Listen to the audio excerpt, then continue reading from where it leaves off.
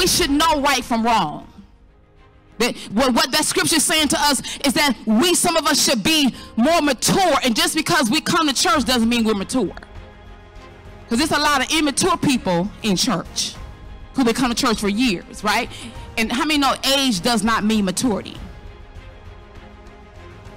You got some young people who are more mature than some older people. And when you walk in the word and apply the word, walking in the word and being obedient to the word helps you to grow up and mature in him in all things.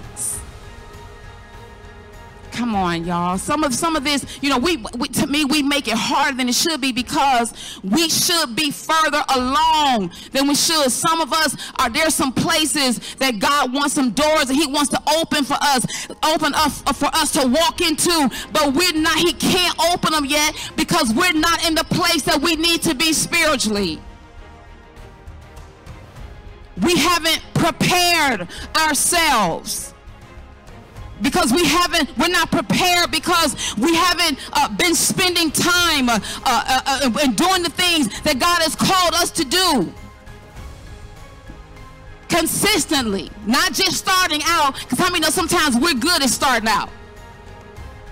But it's not how we start. But it's continuing and it's finishing.